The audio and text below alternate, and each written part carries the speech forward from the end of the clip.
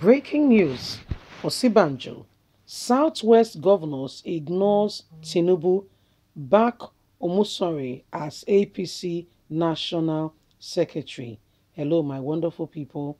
I mean, it's more than crisis going on in APC. Yet this is the party that says they want to rule Nigeria, but they've not gotten themselves together.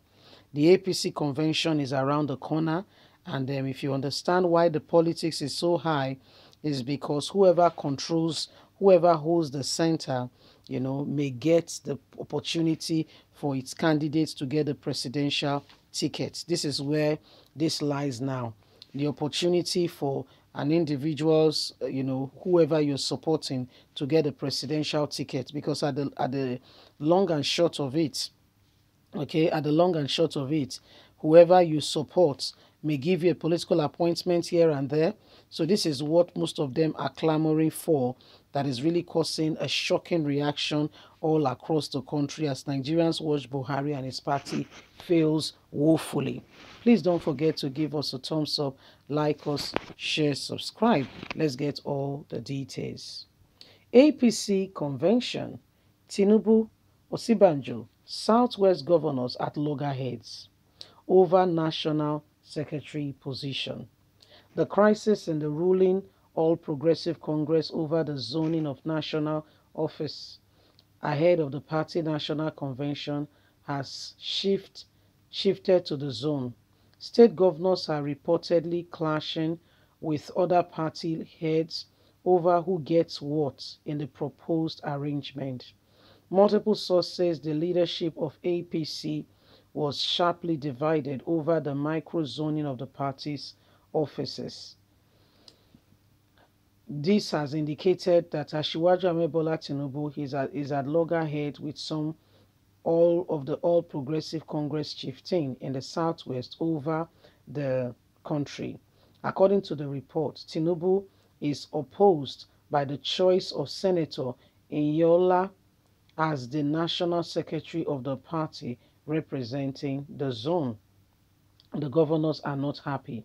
The vice president, Professor Yemi Osinbajo-San, Governor Kayode Fayemi, Governor Dikbo Abiodun are said to be backing the candidacy of Omosore, while Tinubu has the support of former APC interim chairman Chibise Akinde in opposing the choice of the former Osun State deputy governor. This is what is causing major showdown in the southwest region as they are trying to understand on whose sides everyone stands. In the southwest, there are posts of national secretary. That post has been zoned. The national leader of the APC and former governor of Lagos State, Asiwaju Amebola Tinubu, is said to be at loggerheads with the vice president, especially after his decision to announce that is interested in the 2022 presidential election. Elections to be taking place in February of 2023.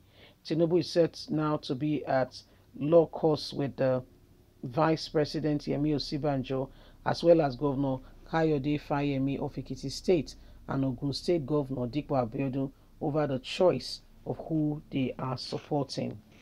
So, my dear, there is main issues going on right now, and a serious opposition happening. A lot of persons are not happy with the choice that some other persons have made.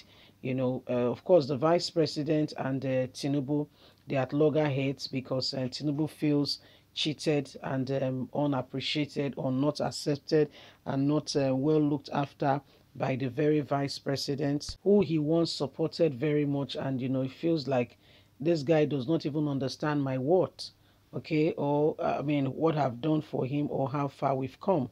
So these are some of the things happening, and Nigerians, the truth of the matter is, if they want to be at loggerheads, honestly speaking, is their choice.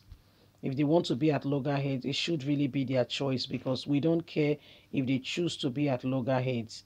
It should really be their choice, because as it stands right now, as a nation, as a people, we are tired of the repetition we keep getting over and over again. We've gotten this set of people, yet they will not go away. Okay, yet they will not go away. They want to remain there forever and ever. And I wonder why.